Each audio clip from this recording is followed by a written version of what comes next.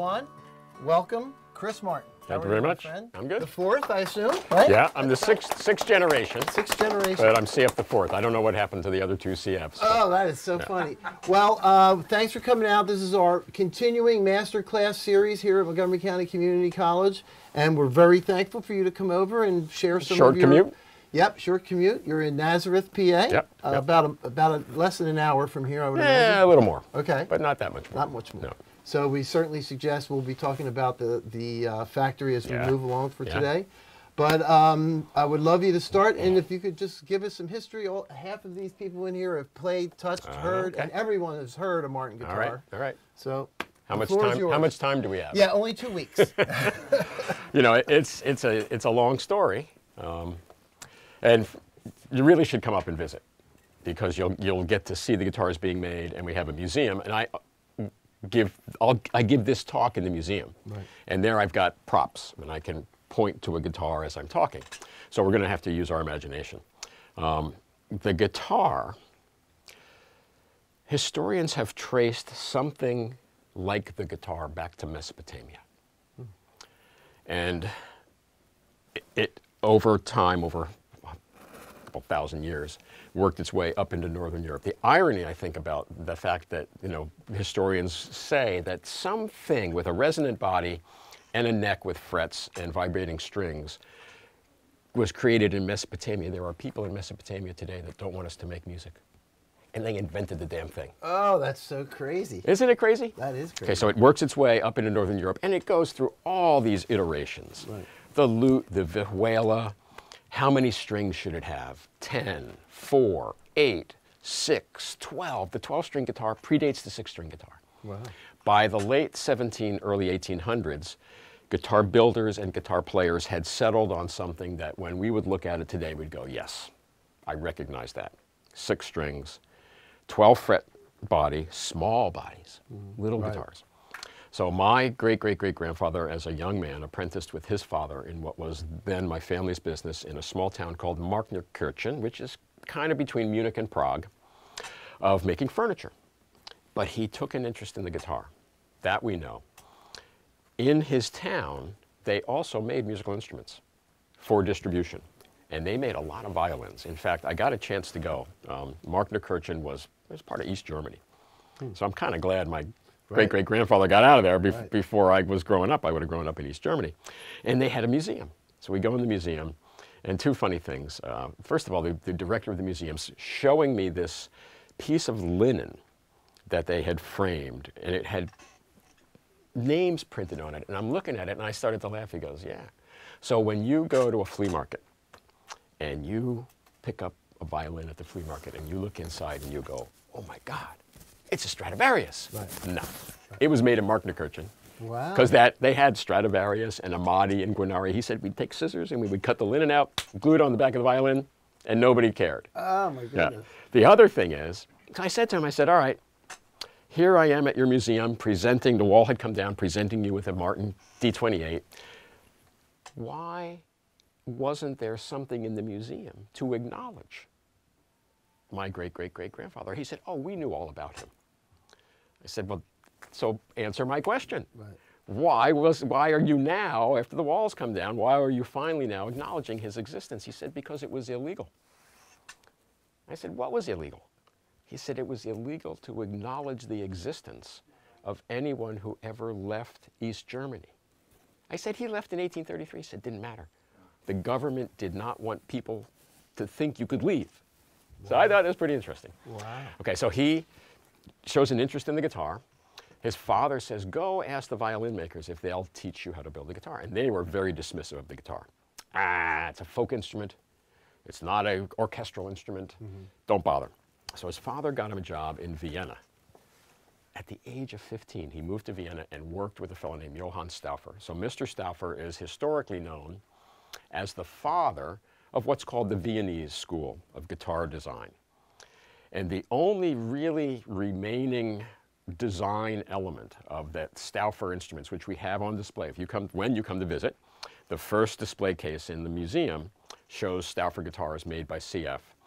It had a particular, I call it kind of a curly Q headstock. And I am convinced that Leo Fender was inspired by the Stauffer headstock, because if you look at a Stauffer headstock and you look at a Fender headstock, especially early on, right? Yeah, very similar. So he worked there for several years, learned how to build guitars in the Stauffer style, formed a partnership briefly with an older coworker. They split off, married that gentleman's daughter, had a son, dissolved the partnership, came back to Markneukirchen. He's going to hang out his shingle. He rolls back into town, and while he was away, the violin makers had gotten into the guitar business. Because they saw there was demand. So they said to him, and this is still the law today in Germany, if you want to build guitars, you have to apprentice. And he said, well, that's why I went to Austria. And they said, Austria is another country. Germany has this law, which they're talking about modifying, that if you want to practice a trade or a craft, you must go through this long, arduous apprenticeship. And they said, you did that for furniture. You didn't do it for musical instruments in Germany. So we think that, and the fact that we do know he was corresponding with some fellow German immigrants from that Lower Saxony area who had already emigrated to the New World. And we believe they said, look, don't worry about it. Get on a boat and come over here. There's opportunity. So in the fall of 1833, he grabbed his worldly possessions, including, we think, some guitars, family. Now he's got a son and daughter. His wife gets up to Bremen, sails across the Atlantic, and comes to Manhattan. And if you go to Lower Manhattan and you're coming back to Pennsylvania, you're going down Hudson Street, right before you peel off to go into the Holland Tunnel, it's now the 200 block. He rented a building, a storefront, and lived upstairs at 196 Hudson Street. On the corner of that block-long office building now is a bronze plaque that says, in this block was the location of the first Martin Guitar Workshop in America. Wow. Yeah. So he... I go by that all the time. All right, next, it's not big, it's about this sure. big. So puts a guitar in the window. It was a music store. He sold guitars, he did repairs, sold violin strings, lived upstairs. New York was pretty rough and tumble back then. And even though the business was good, my feeling is Mrs. Martin was not happy. They must have come out to the Lehigh Valley, and what did they find? A transplanted German immigrant community. Right. People spoke German, cooked German food. Holiday time, it was just like the old world. So in 1839, they moved to Nazareth, sort of, kinda. Nazareth was still a closed religious commune founded by the Moravians. And if you were not born and bred Moravian, you couldn't live in Nazareth. Moravians were very commercial, but at night, very insular. So they bought a piece of property on Cherry Hill above the factory we're in today. And then in 1858 or whatever, the town incorporated itself and they moved into town. We still have the family's ancestral homestead in the old factory. Something happened along the way, and I've given this talk all my life. And I continue to learn new things. And a couple of years ago, a bunch of guitar scholars came to visit. And they said, can we have access to your collection and your archives? We want to answer a question.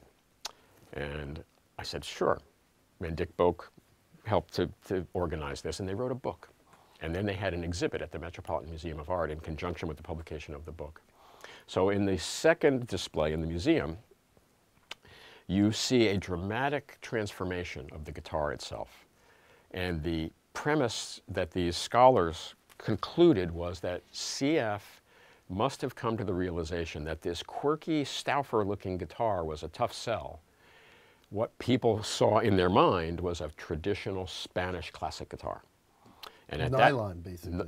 Well, gut. Right. But gut, yes, gut, nylon after World War II, thanks to DuPont. Right, yeah. Right. So what was happening was, at that time, the Spanish builders were located in Cadiz. They had not yet moved up to Madrid. And Cadiz is one of the oldest cities in Europe, hot and humid every day. But they wanted to export these things. They didn't travel well. They'd get them cross the Atlantic, come to New York or Philly or Boston, and they didn't survive a winter. And we believe CF said, wait a minute, I can build those. And he was a master luthier, he was a cabinet maker, and he built them where they were going to live. And they didn't fall apart. And that solidified his reputation as, okay, these things aren't cheap, but they're durable. They work.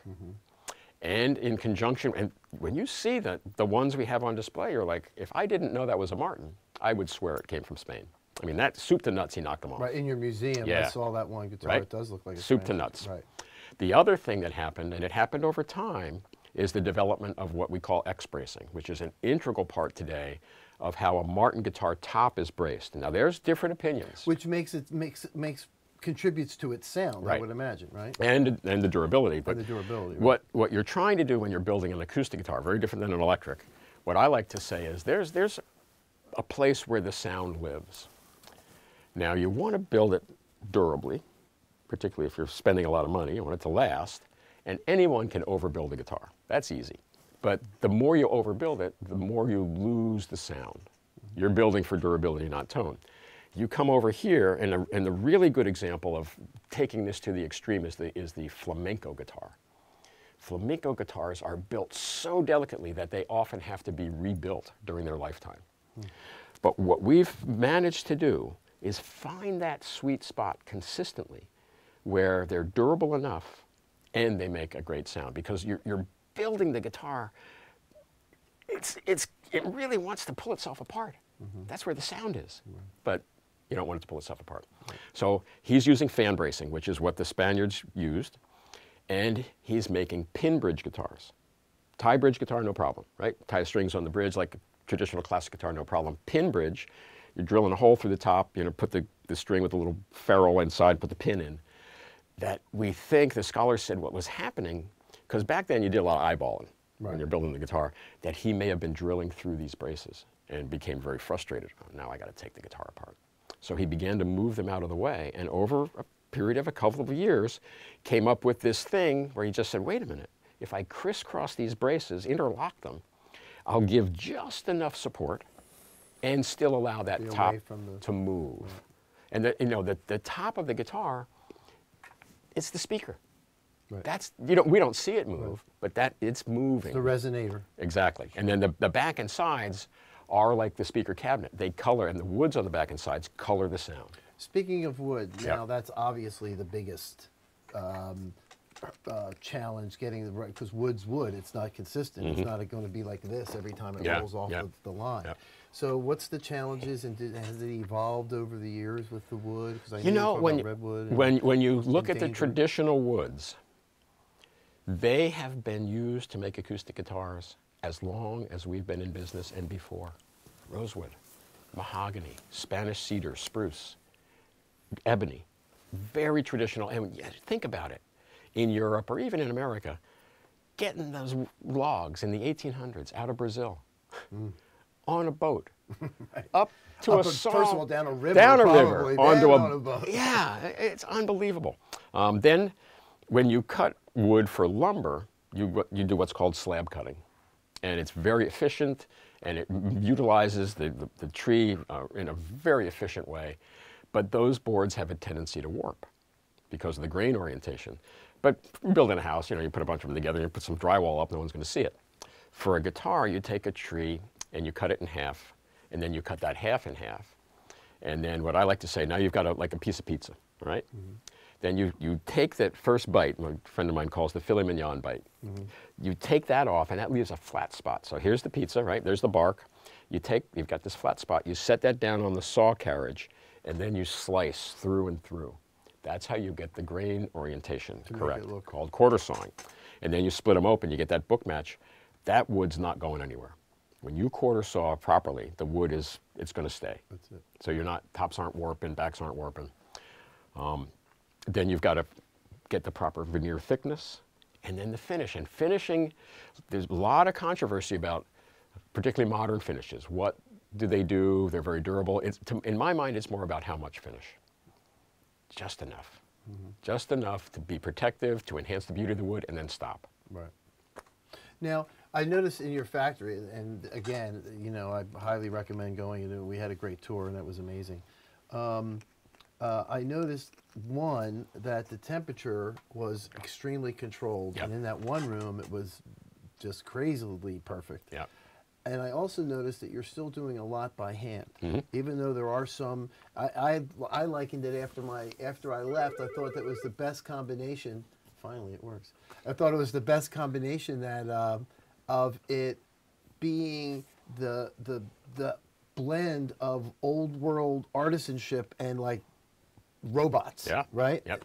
Explain to me like where you're still keeping people and. Yeah. And Well, automation. let's go all the way back again. Sure.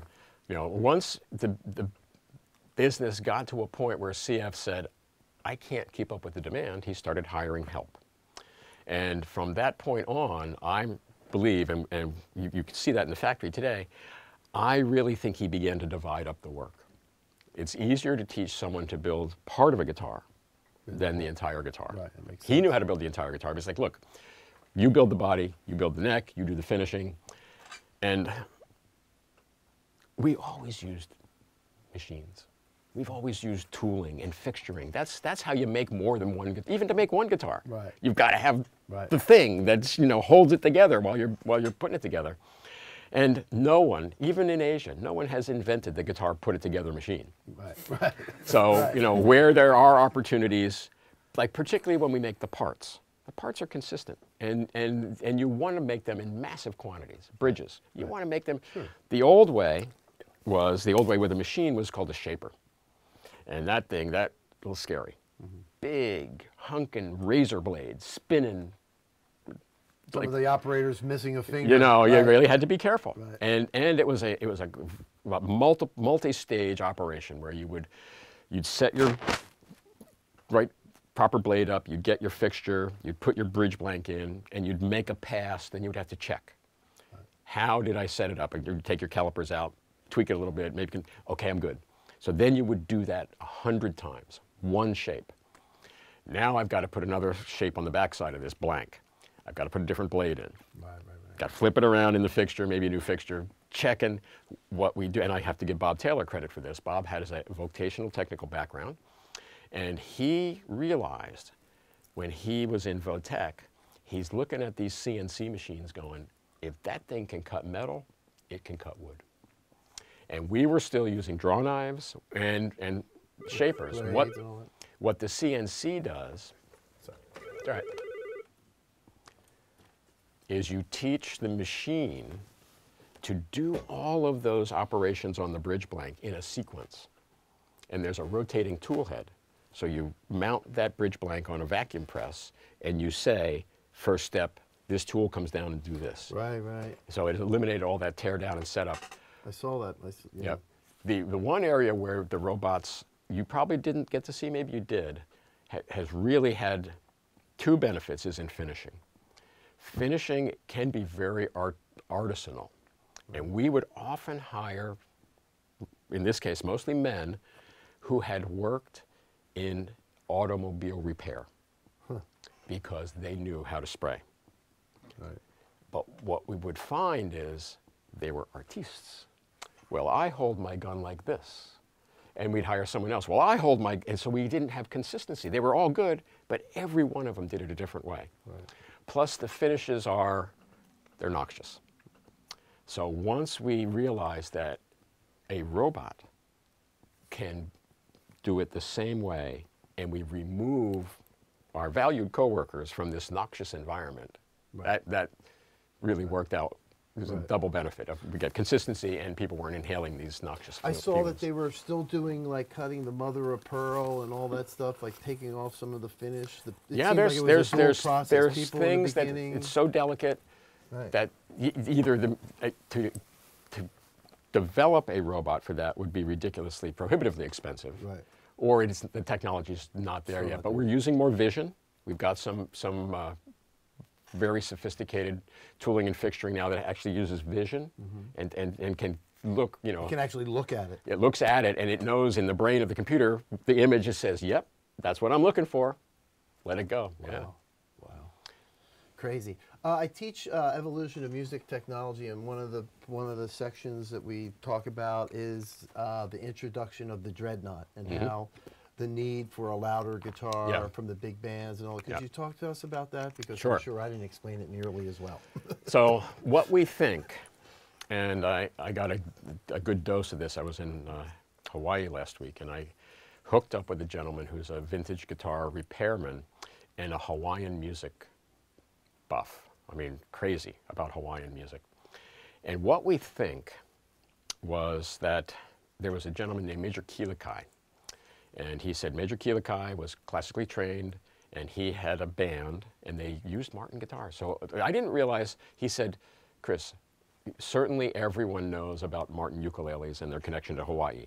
What most people don't know is that the Martin guitar was as important for Hawaiian musicians to play for money to tourists. People came all this way in the evening, they want to hear some music. Right. So Major Kealakai, through our distributor Ditson, said, I need a bigger guitar. I need something with more oomph. There was no amplification. He said, right. Chris, there weren't even microphones. Right. No, there were certainly no pickups, no microphones, no PA. It was the band playing in front of 200 or 300 tourists, you know, in the evening. So we made him this one guitar, and we think that Ditson, our distributor, had a chain of music stores up and down the East Coast, said there's something there. There's something there with that bigger guitar, bigger than the O, double O, triple O, which you're familiar with. Mm-hmm. And so we modified it slightly. We made some for them. They didn't sell very well because it was an odd duck. You know, it's really big, mm-hmm. and people just didn't. It's not a guitar you sit with. It's a standing guitar. Right. They didn't know what to make of it. Then Ditson went bust during the Great Depression. But we said, you know, something about that guitar, it's worth keeping in the line. We had the tooling, and then so instead of saying Ditson, the early ones didn't say Martin. They said Ditson. We put Martin on it. But it was still a 12-fret guitar because the guitars were going through this transition from 12 to 14 fret. And the Dreadnought actually, that happened to the Dreadnought after the triple O and the double O. And a fellow he was doing okay during the Great Depression, Gene Autry. Gene Autry, right. He was the man who made it happen. Contacts us through a dealer. We have correspondence, and says... You mean you still have the correspondence to this day, right? Not only do I want a Dreadnought, I want a Style 45. Okay. Top of the line. Right. So we make him this guitar, and he's so enamored with it, he uses it in his movies. And he influenced his singing cowboy peers. We're like, Gene, what the hell is that thing? Right. You got to hear this. And they're like, I got to get me one of them. Right, exactly. And even though George Gruen will say Gene Autry was not the most accomplished guitar player, as a brand ambassador, he hit a long ball out of the park. Exactly. He was, that's for sure. And then you had Johnny Cash, who would never take a picture without it. Right. Yep. Like, it certainly it has a sound, but it has a presence. You know, when you see someone standing up on stage with a Dreadnought, you're like, okay, right. I want to hear some music now. All right, and speaking of that, we were fortunate enough to have an amazingly talented guitar player, Mr. Craig Thatcher. Let's give it up for Mr. Craig Thatcher. Well, thank you. And he is, well, why don't you, Craig is sort of your guitar ambassador, so to speak. Is when I travel around the world, and I guess it's called Dog and Pony Show. Right. I give the talk. I'll talk for 40 minutes or so, and then I turn it over to a professional to show the audience what the heck the things I've been talking about can do. I love when I first met you. You said, listen, I don't play guitar, so I have people for do that. We make them. That was pretty funny. I enjoyed that. Hi, Craig. Hey. How you doing, buddy? I am extremely well. How about you? Good. We're very, we definitely want to hear some music, hear this beautiful Martin guitar. Sure. We took the liberty to kind of mic it up a little bit. Okay, and just for all the audio nerds in the audience, we have 3 mics I'm using. I'm using an AKG C12 that keeps drooping on the mic stand. And I'm also using a C1000 and a Gold 414. Basically, we're really just going to focus on the C1000 to get kind of the front of the microphone, and then the C12 over the shoulder. Now,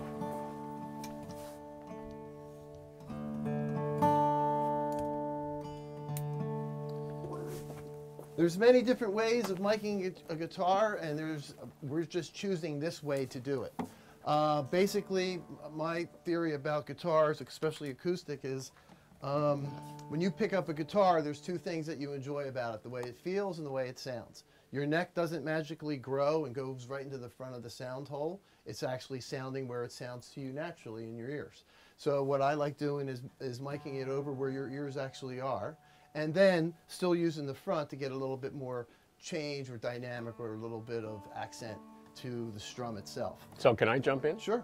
So when we are benchmarking, say our product against a competitor or our new product, we have a pool of very good guitar players who work at the factory. And we do exactly what you just talked about. We have the individual player play for themselves. We call that under ear. Right. And then they will write up a report. And then we have 6 people sit out in front of that person, and that person plays for them. Right. So you get 2 very different perspectives Right. on what's going on. Yeah, it's very important. And so, you know, there's a lot of beautiful sound that comes up where your head, you know, because that's part of the way it sounds, is so you want to try to capture that as well. So, Craig. Yes, sir. Why don't you, can I close the door a little bit or no? How's the audio, by the way? Can you ask, he's getting he's getting his voice and all that stuff? Okay, you good? Okay, good. Okay, here we go. All right, let me try to get a little bit of volume in here. Let me make sure I'm still recording. Let's see. Recording. All right, what are you going to play for us there, Craig? Well, I thought I'd do a little drop D tuning on this guitar, and I hope we have a chance to actually talk about the guitar just a little bit. Oh, we have a chance right now. Oh, okay. Well, this guitar is my custom model, and it is a 4.0, or also known as an M size. So we have single, double, triple. There's also a 4.0, and this came out in the late 70s when David Bromberg came up with an old F-style archtop Martin guitar, and he asked, I believe it was Matt Umanoff up in New York City, if they could put a flat top on that guitar.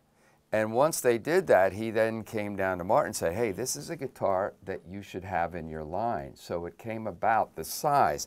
So the depth is the same as the triple, single, or the 00, but the body size is more of a jumbo size. So we have a larger lower bout and larger upper bout. And what that does is it gives you a little bit more bass response than you'll get out of, say, a 000. Now, 000 is my main guitar. I also have the long scale. 000 scale is the short scale, which is 24.9. The long scale for Martin is 25.4. So single, double, and triple are going to have short scale, which gives you a little more, your fingering hand, it's a little easier on your finger hand. You can bend strings, a little lighter touch. The long scale will project more. So it's a tighter, makes for a tighter string, and it's going to project a bit more. So the 4.0 has the long scale as well. But this model, you might notice the sound hole. It's an enlarged sound hole. And this model is actually like a custom shop of the Jorma Kaukonen signature model, which also is an M size with a large sound hole. But I have what's called wild grain rosewood on this, which is a gorgeous grain. It's an Adirondack spruce top, which is our stiffest tone wood, means it's got a lot of headroom. The more you dig in, the louder it gets. We also have maple binding, and the herringbone inlay on this guitar is pearl. So it's a beautiful guitar. Underneath, that X bracing has been shifted forward. We call that forward shifted bracing. So a little bit of the support underneath the bridge has been removed. And what that does is allows the top to vibrate more. And the bracing is also scalloped, which does the same thing. When you scallop the bracing, if you look at it from the side, it looks kind of like a suspension bridge. You're scooping out some wood from the middle of the brace. And what that does is, again, allows that top to vibrate. So we're always trying to have that X brace, which develops the support and the strength and actually distributes the tension on the equally on the body, but You build it too light, it's going to implode. You build it too heavy, it's not going to be able to move. So all these things, forward shifted bracing, scallop bracing, it all helps to allow this vibration. So I just wanted to talk about that. So you're going to hear that in this guitar, which has no pickups in it at all. This system, this particular guitar is my recording guitar. I only use this with a microphone. So thought I'd do something from Yorma for you.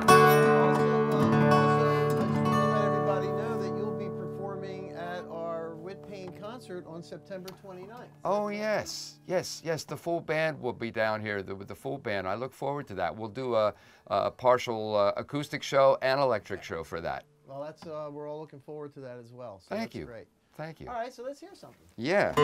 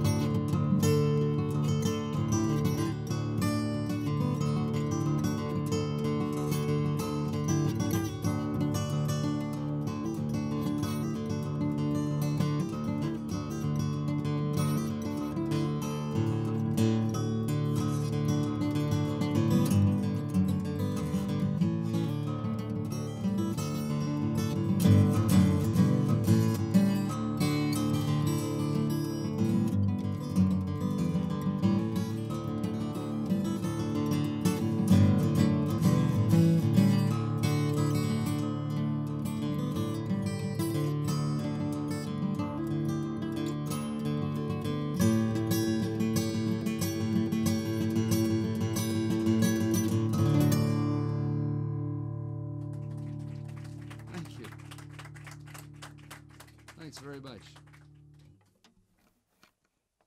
Great. Well, that was awesome. Can we hear it one more? You bet. You know, I like this drop D tuning. I think drop D really makes a Martin. It's pretty big, isn't it? How about some old blues here?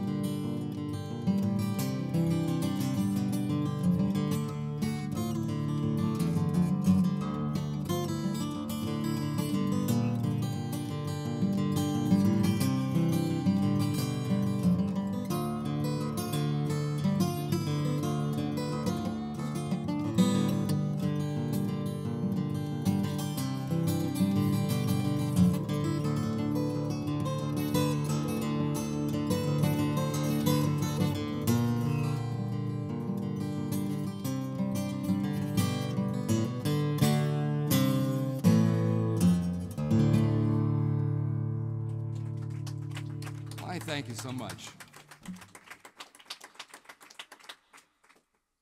Awesome, Craig. Thanks. Great job. Thank you. So we talked about the dreadnought a little bit,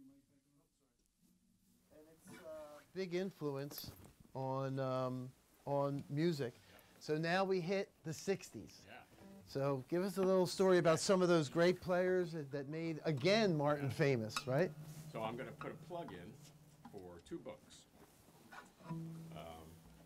One is called Canyon of Dreams, and the other one I just picked up. Both focused primarily on what was going on in the 60s in Southern California, up in Laurel Canyon. Before that, and this really good documentary out there about the folk scene in Greenwich Village. Right. And that was where you went. Went to New York. Bob Dylan. Play acoustic guitar. And I watched this documentary, and the one thing I said to myself, I said, man, I wish my dad was still alive. Because he grew up during that. He was more of the folk generation than the folk rock generation. Right. But what was the most fascinating thing about the documentary is you talk about like the Kingston Trio. It's kind of feel-good stuff. Right. But those folkies, they would sing old political songs, but not new ones. And so they're talking about the scene in Greenwich Village and in Washington Square Park. Sunday, they would turn the fountain off, and that was music and poetry day. And people would just, all the bridge and tunnel people, and it would just descend, and everyone, you had a guitar, or you listened to guitar, or you're reading your poetry, or writing poetry. So it's coming up to, next Sunday, and they go down to the park, and there's these signs, by order of the, New York City, whatever, there will be no more music or poetry in the park. Okay, and I'm watching this documentary going, what? And so Izzy Young, he had the Folklore Center in Greenwich Village. And they interviewed this guy. He said, I was going to NYU, and I was studying documentary filmmaking.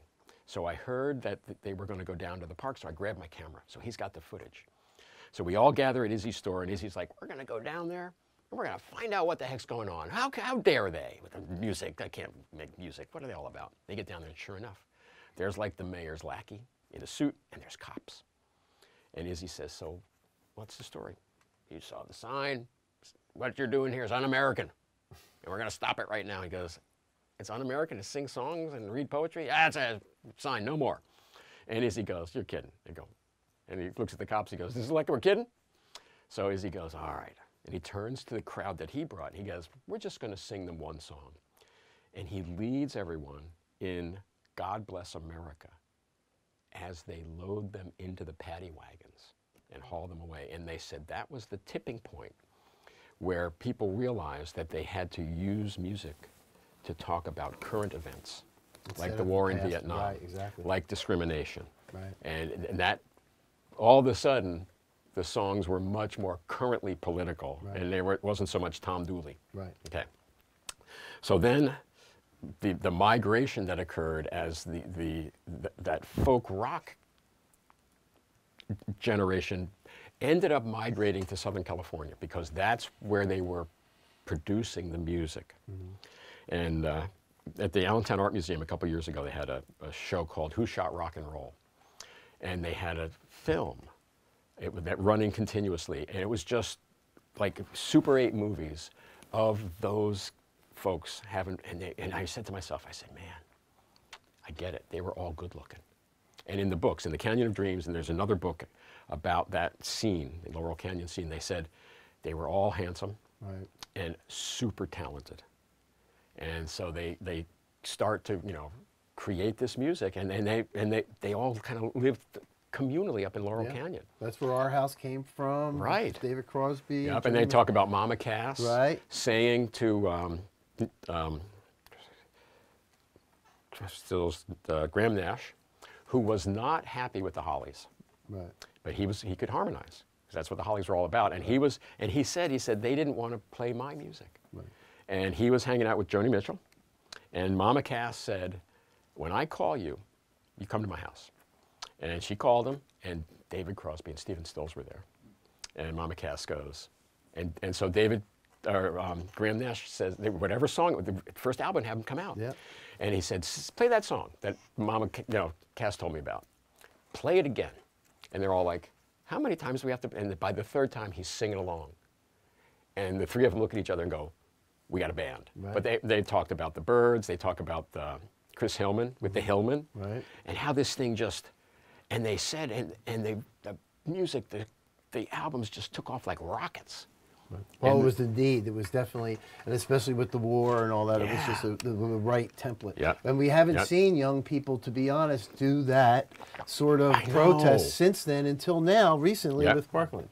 I mean, that's the Yep. first time I've seen like a major upswell of a young generation. Now, what was the Occupy? Remember a couple of years ago, they were living in Manhattan, and even David Crosby yes, showed up. yes, that's I true. thought I That would is see true. more guitars. Right. It's like, hey, this is saw the a lot of moment. sleeping. This is the moment. Yeah. Now, what's going on today is, there's still a tremendous interest in more acoustic right now than electric, but there's in our industry, we are concerned. I will let you know that we are concerned that not that there's anything wrong with EDM, Right. but at NAMM they have these breakfasts. And they always interview fascinating. NAMM is just for anybody who doesn't know, it's a big convention that all the manufacturers and all end up going, what, twice a year, basically? Yeah, the big ones in Anaheim, they had these educational breakfasts. And one year they interviewed Moby. And Joe Lamont said, so tell us about it. And he said, well, it's me somewhere up there with hundreds of thousands of dollars worth of gear by myself, Right. playing to 5,000 people. Right. And I'm about making music. That's about listening to music. So there is a concern in the industry that, if we all want to listen, but we need more music makers. Right. And, when you got one guy Right. with all that gear, it's like, no, there should be a lot of people. So and what's back now is the ukulele. Yeah. The ukulele is I was back gonna with ask a you about vengeance. that. Right. And people, YouTube has really fueled how easy and how much fun it is, and the ukulele is the gateway drug to the guitar. Yeah. That's great. I like that. Well, that sounds like a good way to end. I'll tell you that right now. That sounds great. Okay, so any questions from anybody for Mr. Martin here? Because, yes, Mark. I was just curious about, since you mentioned the ukulele, the Yeah. Martin backpacker guitar. Okay. Like Oh, the tell us gateway. Tell us the story of that, because Yeah. that was an interesting. Great, Mark. So my dad was one of the original funders of the Philadelphia Folk Festival. They came to him and they said, Frank, we think we're onto something, but we don't have any money. So he wrote him a check. And so we've been participating with Are the you Folk guys doing Festival all right? forever. And so Were you getting the stereo? one with the year, guitar? Were you I guys went getting the down, stereo we would I was trying to think put a of that. display up. So I'm there, and guys in want the the little water, you craft can have area. I one don't know if you've too. been there. I haven't been. And I'm walking around the craft area, and in this one booth, this guy, this little scruffy, little hippie-looking guy, he's got these things called the strum stick. And I'm looking at him. It's based on a dulcimer fretboard. And he said, yeah, they're really easy to play. You basically just bar fret them. And in the back of his booth, he had something very similar to the strum stick with 6 strings. And I said, Bob, what is that? He said, I have friends who camp who play the guitar. So I took my strum stick design and made them that thing. I'm looking at it going, huh. And we had just opened a factory in Mexico, primarily to make strings, but I knew that at some point we were going to ask them to make guitars. And I know that making a traditional acoustic guitar is very difficult to start. So I'm looking at this thing and I said, and he says, can I tell you how I make it? I said, yeah, tell me how you make it. So he said, I come up to your factory. And I go over to that old factory where you sell all the reject wood. I said, oh, really? He said, yeah, I buy a piece of mahogany that you didn't use to make a neck. Oh, okay. And I take some of the wood out of the bottom of that piece of mahogany, and that bottom piece becomes the bottom of the backpacker, and I splay the sides out. I go, huh. And then I buy a reject back, and that becomes the back of the backpacker. And then I buy a reject top, and that becomes the top of the backpacker. And then I buy a reject fingerboard, and I take the bottom of the fingerboard off, and I make the bridge. And by now I'm going, I could do that. He goes, no, you can't. I have a patent, and I'll sue you. I said, well, what if we partnered? He said, I'm game, because I can't make a lot of them, and I don't want to make a lot of them. So I said, come up and visit the factory. So I gather my colleagues, and Bob shows up, and he's got this little nylon Cordura bag, And he pulls it out, and everybody's laughing. Ha, ha, ha, ha, ha, ha, isn't that funny? I said, Bob, tell me how you make it. So he goes through that whole litany, and you can see everybody's, the bubble in their heads going, we could make that. I said, Bob, tell him the punchline. You better not, I'm going to sue you. And then I said, but Bob wants to make a deal.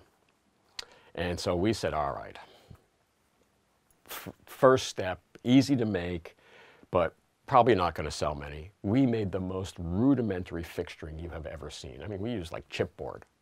And we said, if we sell 5,000 of these things over the lifetime of it, we should be fabulously satisfied.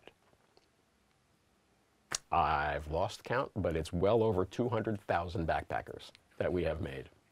Yeah. One went into space, right? Yep, a little one, because of the size of the locker. Yeah, and you know, they sound a little bit more like a banjo, but they are so durable. You can take them everywhere. One went up Mount Everest. I actually have one. Ah. I got one from the original, from Bob. Oh, okay. All right. And it's set up. It's the tuning is like a scale. So no matter where you hit, you can almost make it really work. Yeah. It's not like a traditional guitar where it's a half step up. It's like in a mix. You have the strum stick. Drum stick. Yeah. Right. Yeah. And that thing is really cool, Yeah. and it is very banjo-like, Yeah. especially with a thin string Yeah. and a thin pick. You Yeah. can really make that whine. It's Yeah. very cool. Yeah. 3 strings. And so from there, then we started to make the HPL guitars in Mexico. Just recently, we've started making full-size, solid wood, full-gloss guitars. Took us 25 years. And the folks that are down there, they learned over time how to make a good guitar. I have a question. So with all this knowledge and experience in guitar building mixed with the technology that you use today, do you mainly service the acoustic industry, specifically going like on the heritage kind of idea, or are you thinking about developing new instruments or new kinds of acoustic instruments based on all of that? It's tough. Henry Jeskowitz, who did a good job of buying Gibson, he hasn't done such a good job of preserving Gibson, if you've read recently. Right. But Henry came in and said, I am going to take the Gibson guitar to the next level. And the market said, no, we're quite happy with Les Pauls. Right. So that's a little bit of the blessing and the curse of Martin, is that we have this rich history and heritage.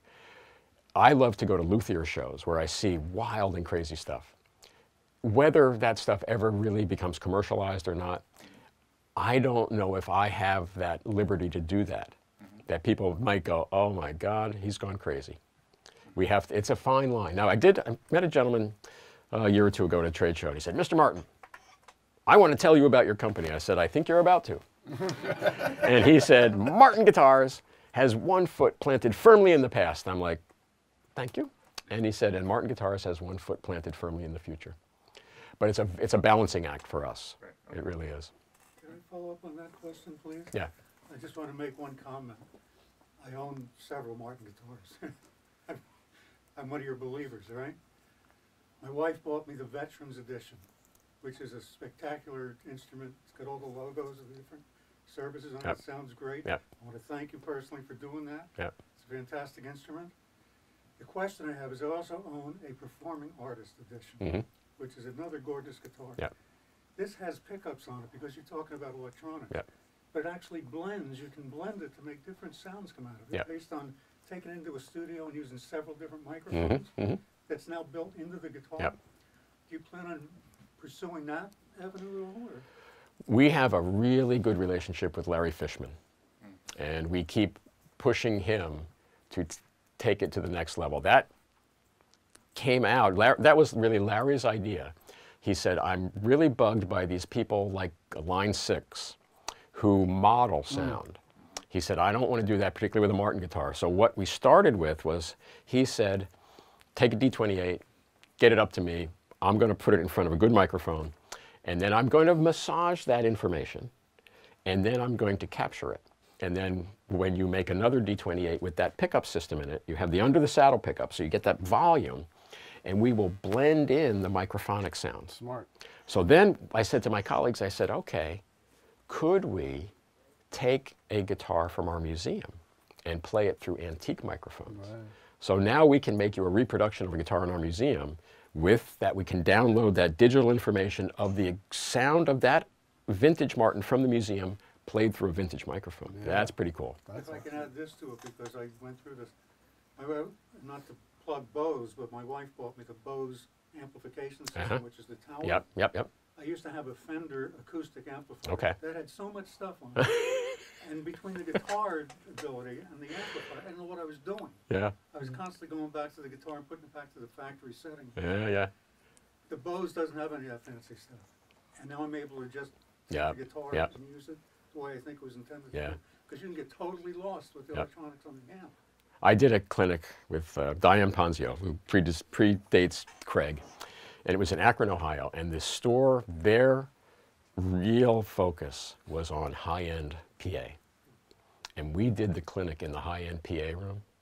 I had never heard a Martin guitar sound that good. Wow. So, you know, if you're looking for the ultimate, you need a really good guitar, you need a really good pickup, and you need a really good PA. And then if all your ducks are in a row, and you have to know how to play it like Craig.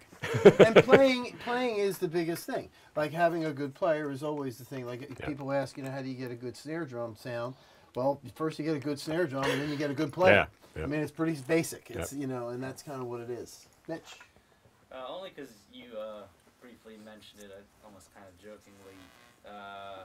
You said you don't really play guitar, you make guitars. So it's kind of a two-part question. A, why'd you really never get into playing it? And B, what type of experience did you have personally building guitars, and how obviously now you run your business, and how many guitars you even build at this point, but what experience did you have? Like your grandfather was obviously trained to do so. What about you?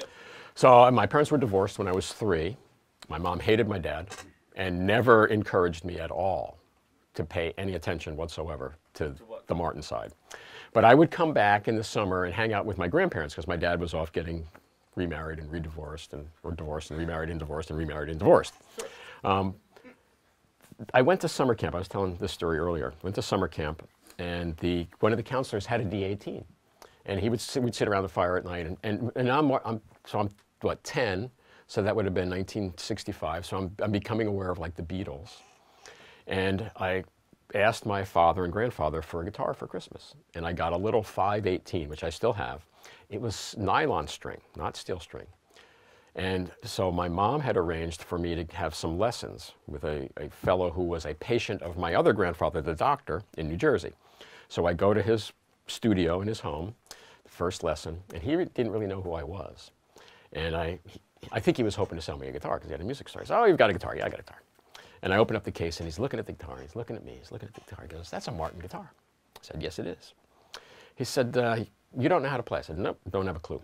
He said, "I've never had a young student who doesn't know how to play show up for their first lesson with a Martin guitar." I said, "Oh, my father owns the company." "Oh, okay." That makes sense. So now, in hindsight, what I realize is the light bulb in his head is I get to teach C.F. Martin how to play the guitar. So I'm thinking Beatles. Well, because it was a nylon string guitar, he pulls out a footstool, and he puts my foot on the footstool, and he says, "Sit up straight, and hold the guitar like this, and put the thumb on the back of the neck." He did teach me to read. I will give him credit. We went through Mel Bay 1 through 1,000, but it never really gelled. Years later, another guitar that I had followed through the factory, my brother, may he rest in peace, borrowed, half-brother, went in his bedroom, closed the door, turned the radio on, and learned how to play the guitar. So as I was going through high school, I began to get interested. And one summer, I lived with my dad, which was interesting, the closest I ever got to him, and I followed a guitar through the factory. Did some work on it, but and then I went to college briefly in California. I came back and I worked in the factory, and I did a fast rotation. Some of the jobs I could do very well. You know what I say today, and I give Bob Taylor a lot of credit. He is a master luthier. Mr. Martin is dangerous with a chisel. So I work the front of the house. I'm the maitre d', and I got a bunch of good chefs in the back cooking fine meals. Absolutely. Yeah. No, I was just curious, you know, because you made a funny comment about that. So I got to see Jackson Brown, and he was playing a guitar, and I kept going, "What the heck's he playing?" So you guys did solid bodies. Why'd you stop? Why did we start? That's a better question. I actually had a Martin bass, All right. a Martin electric bass. The maple ones or the No, mahogany ones? mahogany Yeah, ones. they were well made. They were sounded good. It's a very different world. It's rock and roll, so it's very fashion forward, and there are some big formidable players out there who are not. It's their inclination not to be welcoming, and the products we made were more kind of, we said, well, maybe country artists will play them. They didn't come in colors. They were not inexpensive. And honestly, back then, Fender and Gibson just kicked our butt around the block.